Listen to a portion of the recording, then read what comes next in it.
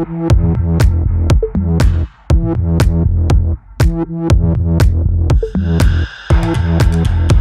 a social enterprise, we are seeing Forbes 30 under 30 as the biggest achievement for us, because we are in a mission to end manual scavenging from our nation, also from the face of our world. Not only that, we are in a mission to rehabilitate the existing sanitation workers to robot operated.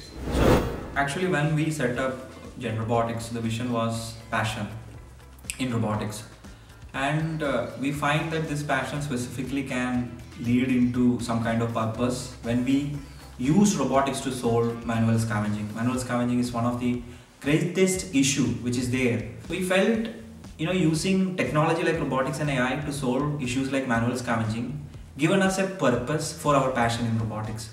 And when we can also convert that into a business, we also find a living. So we actually seen many business leaders in India and abroad, and we are also seen greatness in everyone. But the closest person that we've been into personally was actually Sridhar Vimbu. He's one of our investors also. He's the co-founder of Zoho.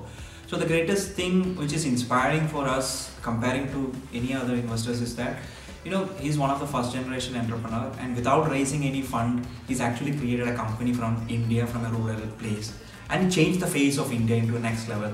So that's really inspiring, and I feel he's the greatest person that we look into.